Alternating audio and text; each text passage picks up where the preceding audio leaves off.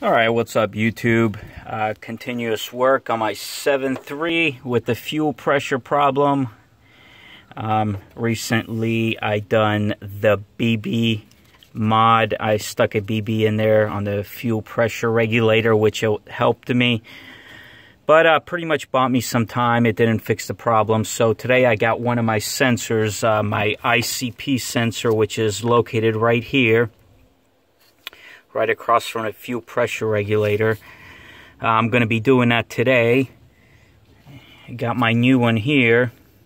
And what I like about the new ones, you can actually use a 1-inch wrench on it. This one here, I'll show you here, is rounded off. And you have to have a crow's foot, or if you don't have a little crow's foot to go underneath here to get it off, what you can do is pull this wiring harness up out of the way a little bit here, and then come in from right here.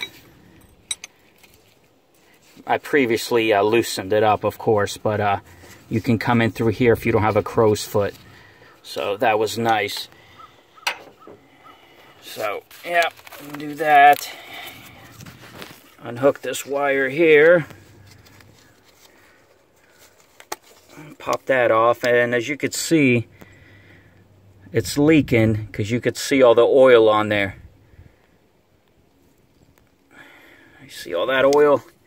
And also you could see in there how much oil I have leaking out of that plug. Alright, so I sprayed some panther piss on there, so it helps out a lot.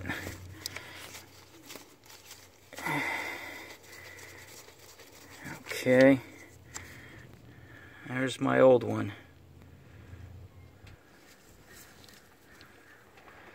And this is the original ICP sensor.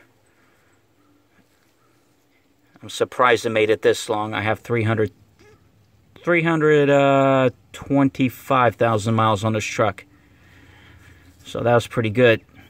Made it a long while. Alright, I'm going to set the phone down for a sec, and I'll resume taping as soon as I get the new one in. Alright, so what I done is I took a air compressor gun and cleaned off my cap, try to get most of the oil out. There's still a little bit on there. I did get my new ICP in there, as you can see. If you do have specialty tools like the crow's foot, I would definitely recommend it, because it is a pain in the butt trying to use boxed wrenches on this, but it is doable with a boxed wrench. Just make sure you clean up your plug really good. I'm going to clean this up, try to get a napkin or some, because it's still a little greasy in there. But that's basically it. Unscrew it, put the new one in, and that's it. Have a good day. Thanks for watching.